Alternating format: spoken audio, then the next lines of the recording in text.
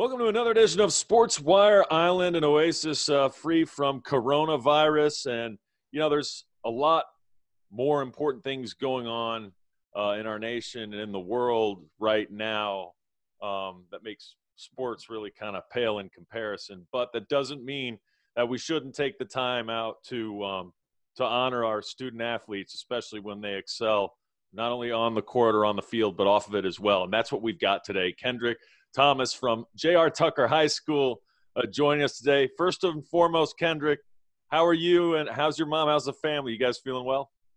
Yeah, so we're doing good. Quarantine is limited us to very little things, but luckily my mom still gets to go to work and keep a roof over our heads, so there's nothing I can complain about. Well, and I absolutely do not have anything to complain about as of really just a couple days ago, yesterday. As a matter of fact, you find out that you've been admitted to Norfolk State University. Tell me about how that played out. So the other day I woke up, I was just getting ready for my workout. We go to Freeman and work out at the football field. So I wake up in the morning, I look at my phone, and I get an email. And I look, and I was reading, congratulations, you've been admitted to NSU. So the first thing I did was, actually, I broke down and cried, and then I called my mom a couple times because, like, I had to overcome so many obstacles and had to go through a lot of adversity. So the fact that I just got admitted to a D1 school where I can excel my education was just a blessing. And you worked hard, but I mean, you were one of many student athletes who plays multiple sports over the years. You played football at Tucker, you played basketball, and you played for Coach Adam Desgain, who's showing my age. I used to cover him when he was a player. But tell me about some of your trials, because there was a time during your high school career. Here you are, a senior about to graduate, where you weren't allowed on the field anymore. Yeah, so after my freshman year when I played JV, actually no, it was my junior year. I had failed geometry my sophomore year in high school, so I wasn't eligible to play. So it was either go to summer school or not play basketball. So Coach Desgain, he paid for my class, and I went there. I got it done. So then I ended up on the court next year, and I ended up starting as a junior, excelled greatly. And if it wasn't for him, I wouldn't be playing sports right now. And also that year, I got in trouble a lot. Then I went to the doctor. I was actually suicidal. I had an emotional disability.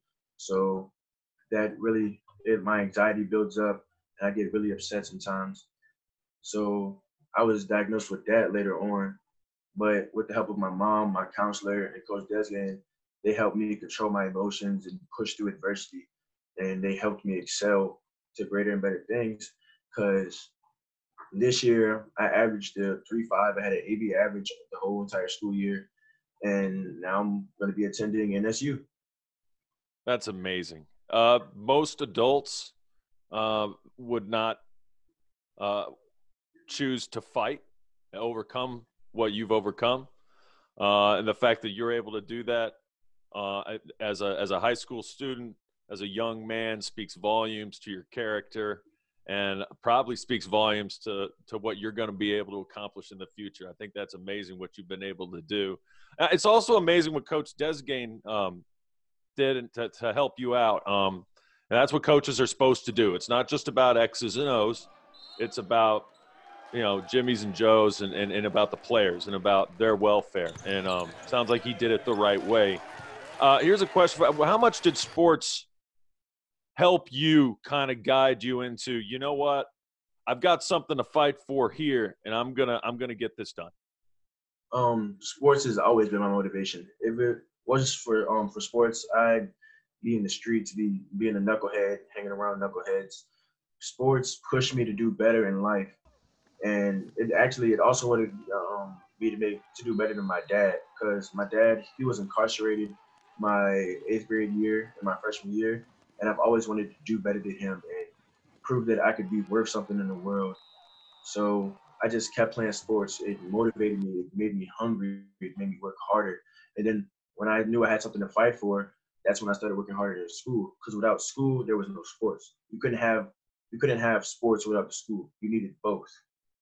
On a lighter note, though, man, I watched your huddle video from football season. You got yourself an arm there at quarterback. I know they had you play wide receiver a little bit too, but tell me how much fun you had slinging that football arm there.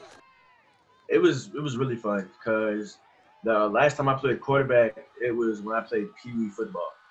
So just getting out there, I like being a leader. So being able to control the offense, control the pace, and throw touchdowns, it feels great. On the basketball court, I know you guys didn't have exactly the season you wanted, but my gosh, every game that you played had to be on the road.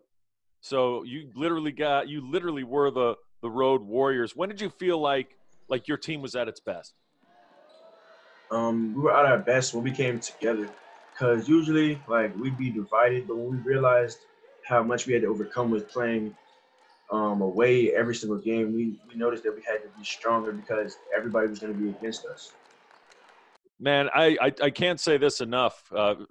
Congratulations. But let me ask you this: what would your advice be to other student athletes or just students who have their own struggles in school or out of school, and they think, I just can't make it, I can't do it? What would you say to them? You definitely have to stay strong. Find somebody to talk to. That was my problem. I didn't like talking to nobody. I didn't like opening up.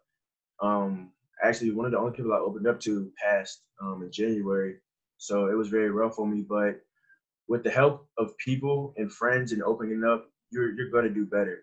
Cause I have a friend named Quincy. He pushes me every day to do better and be better. So once you do better, once you find them people that want to see you succeed, that's when you excel.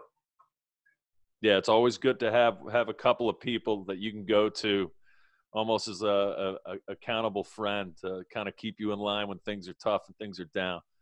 Kendrick, I wish you nothing but the best. Enjoyed watching you play in football and in basketball. Really excited for you with stuff to come in Norfolk State. What are you planning on studying? I'm studying to be an architect. Awesome. There's always plenty of room for that. We need buildings built for sure.